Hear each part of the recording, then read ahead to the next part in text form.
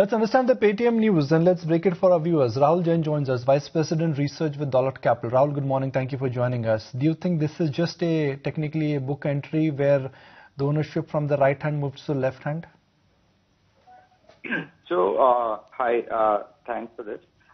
Basically, I would say this helps in a multiple way. This actually talks in a way that what kind of relationship and support they have from Antfin, and from a clear business point of view, I think it takes away the risk around, there's a lot of talk about, in the past there has been talk about hostile transactions. What if Antfin stake is purchased by one single entity and they were owning close to 25% at that point of time? So those kind of risks are out. And secondly, even from some of the regulatory challenge, if you look at their payment services license, which is pending for approval for more than 6 months now, where the constraint was also related to, Chinese ownership. So essentially those kind of challenges may see a better continuity going forward after this transaction. So it helps in many ways. Rahul, was there an overhang of Ant Financials in the market? Because, they've not come out and said that, look, we are looking at selling our stake in the market. So that was an assumed overhang. Yeah, there was an assumed overhang, and the reason why it had some merit is because they were actually owning some stake in Zomato also, which came in the market some 6% odd.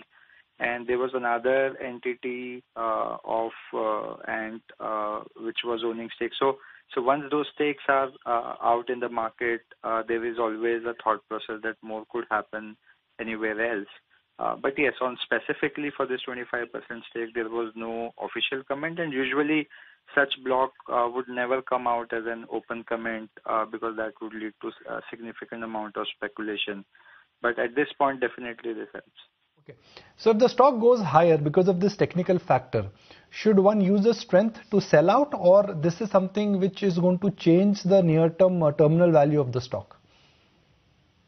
See, I would say basically the way the financials have moved over last couple of quarters, there's a lot of merit in the business, and the value of the stock in our view is much higher than what it is right now.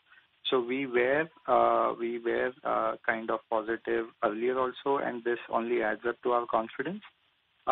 Yes, there are some investors in market who have a very, very big constraint regarding to the supply, if there is a significant amount of supply in the market.